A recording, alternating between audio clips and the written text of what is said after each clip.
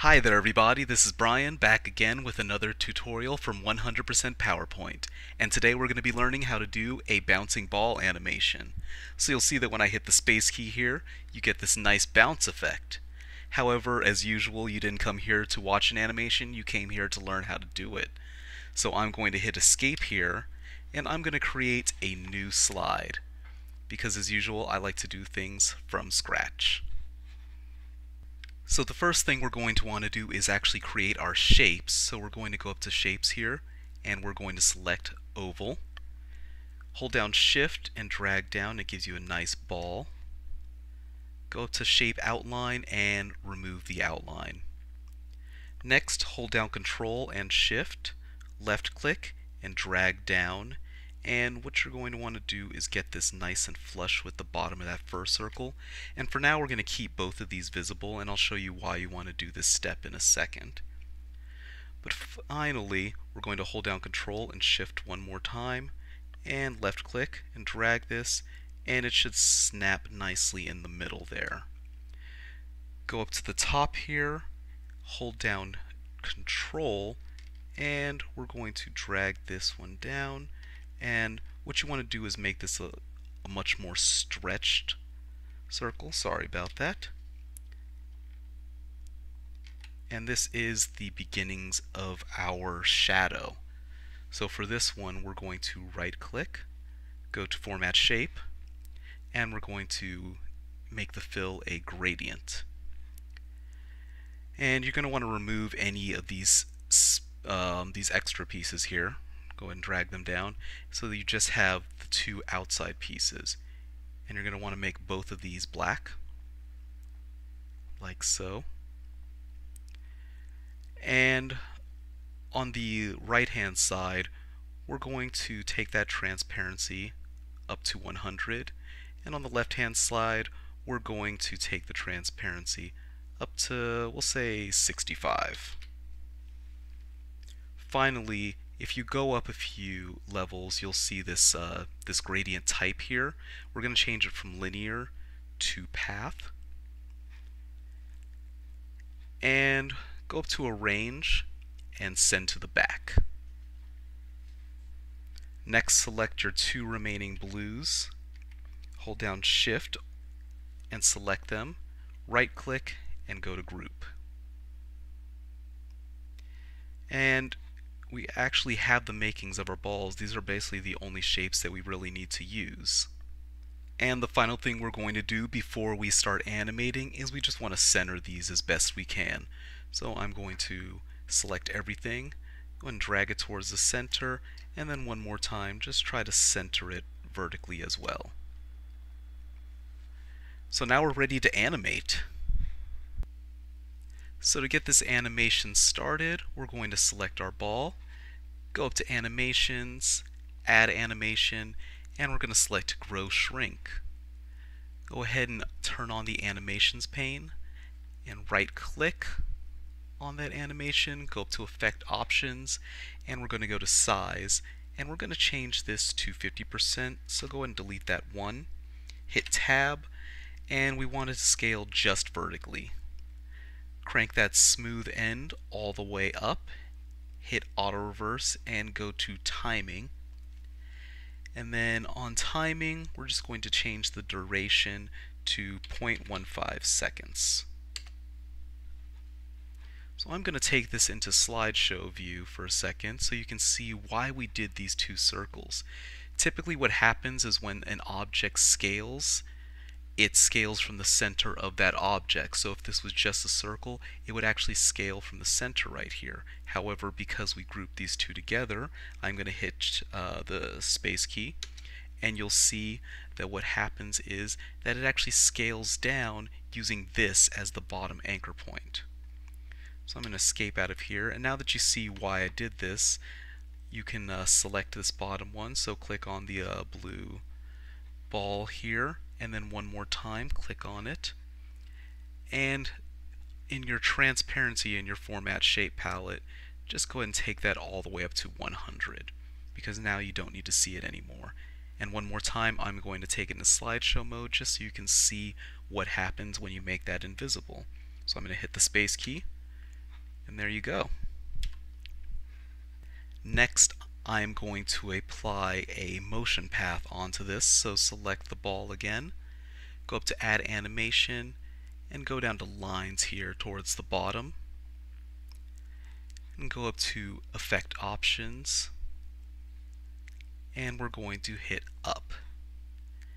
And you want to grab this end point here, and let's drag this up a little bit higher. So we want to get it up almost as if it's going to go off screen. And now go into your animations pane, right click on this, and we're going to go to Effect Options again. And this time we're going to go ahead and crank this smooth end all the way up again. And we're going to turn on auto reverse. We're going to go to timing, and we want to set this up to happen after previous. And I think a good amount of time, we'll say 0.3 seconds. Hit tab, and you're done with this, so go ahead and hit OK. And I'm going to take this into slideshow mode again so you can see the effect here. So hit that space key, and you can see it goes up and has a little bit of that hover and then drop back down. So I'll escape out of here. And next, what you're going to want to do is go back up to Add Animation again, and we're going to do Grow Shrink again. Right click on it, go to Effect Options, and this time for size we're going to make it 75%. Still just vertically. Smooth end all the way up to the top again. Auto reverse. Timing. Go to start, and you want this to also start after. And we're going to set this one with a duration of 0.15 seconds again.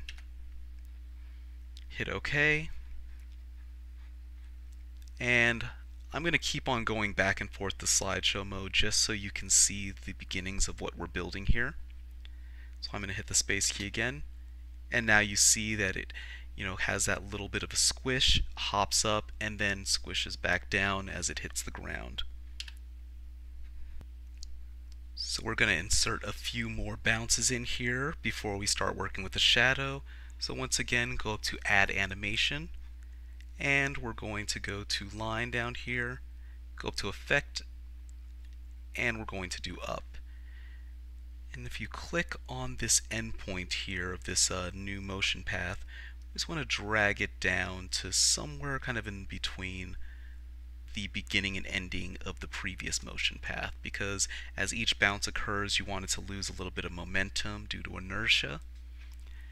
And we're going to right click, go to Effect Options, Smooth End all the way up to the top, Auto Reverse, Timing, and we want this to once again be after. And if you remember, what we did was 0.3 seconds for this first one, so due to that loss of momentum, we're going to change the duration. So each time we add a bounce, let's take off 0.5 seconds, so, or 0.05 seconds, sorry. So now we're going to make it 0.25 instead of 0.3, and hit OK. We're going to add another Grow Shrink.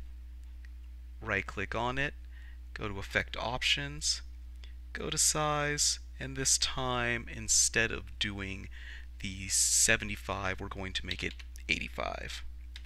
Hit Tab, and we want to make that vertical. Smooth End, and Auto Reverse, go to Timing, and once again after. And for duration we're going to keep this at 0.15 for now, and hit OK. And one more time, let's take it into slideshow mode and you can see what we're building here. So I hit the space key, and now you can see we have that bounce effect.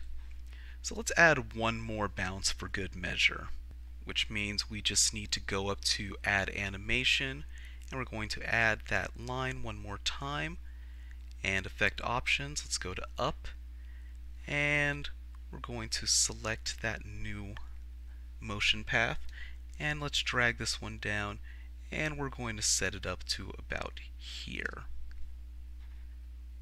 going to right click on that motion path, go to Effect Options, Smooth End, you guessed it, Auto Reverse.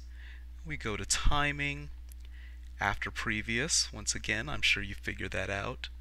Go to Duration, and this time let's go ahead and make this 0.2 seconds. Hit Tab and OK. We're going to add one more grow shrink because once again, once it hits the ground, you want that little bit of elasticity. So we're going to right click on this, Effect Options, and at last we're going to do 95, Tab, just vertically, Smooth End all the way to the top, Auto Reverse, Timing once again is going to be After, and we're going to make our duration still 0.15. Hit Tab and OK. So one more time, let's take it in the slideshow mode. I'm going to hit the space key, and now you can see that you have this bounce effect. And I'm going to do that one more time, but I want you to pay attention to the base of the ball here. So if I hit the space key, you'll notice that the shadow's not really doing much, which, I mean, you want it to actually react as if it's actually in a plane or, you know, something. Give that illusion that this is a real shadow. So I'm going to hit Escape here, and I'm going to select our shadow, and up here at Add Animation, I'm once again going to go to Grow Shrink, and I'm going to right click and go to Effect Options. And what you want to do is you want to match the size to the size of kind of the bounce that you had done. So I believe in the first place what we did was 50%, so let's go and remove that one. But this time let's keep it to scale both horizontally and vertically, so you can hit Enter, drag the smooth end all the way up to the top, and go to Auto Reverse. Go ahead and go to Timing, and this time instead of After Previous, we're going to select With Previous. We're going to go to Duration here, and we want this to be as long as that motion path we had created. So the first one was 0.3 seconds. Go ahead and hit Enter, and now you can drag this new animation up to below this first motion path. And once again, I'm going to put it in a slideshow mode so you can see what's happening here. So pay attention to the base, and you see that now it changes size. So I'm going to escape because we just need to add a couple more of these scale effects in order to give the illusion that this ball is actually in a physical space. So we're going to go up to Add Animation, go to Grow Shrink, right click on it, Effect Options, we're going to go to Size, and if you remember correctly, the next size we did was 75%. Hit Enter, go to Smooth End, take it all the way up to the top there, Auto Reverse, and we're going to Timing. Timing, once again, we want to do With Previous. And for the duration, remember that we took off 0.05 seconds for each bounce, so we're going to do that with this one as well. So now it should be 0.25 seconds. And you can hit Enter, take this new animation, and you want to drag it below the second motion path. Next we're going to go to Add Animation. We're going to go to Grow Shrink again, right click on it and go to Effect Options.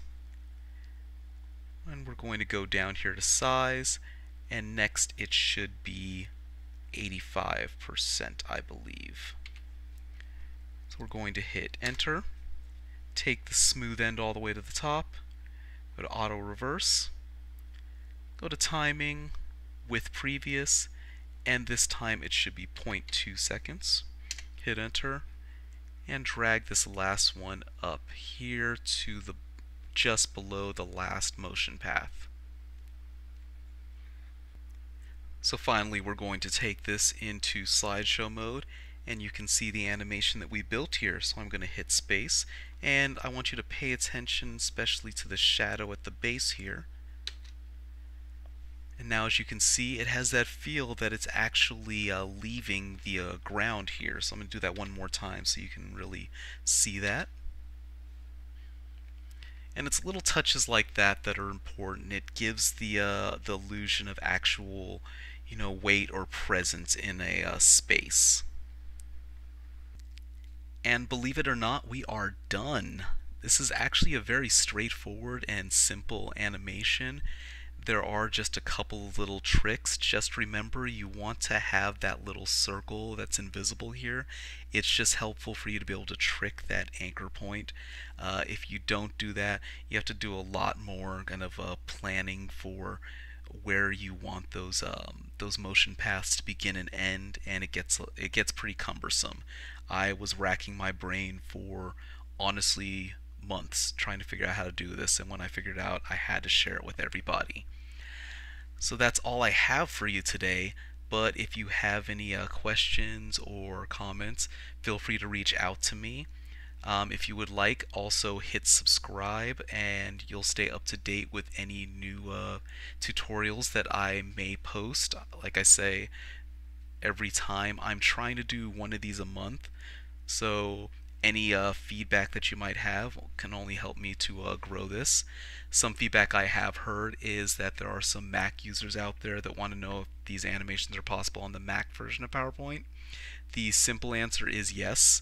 There is a little bit of a difference in the interface, so I am going to be working on tutorials on the Mac version of PowerPoint as well. So keep an eye out for those in the future. And thank you for watching. This has been 100% PowerPoint.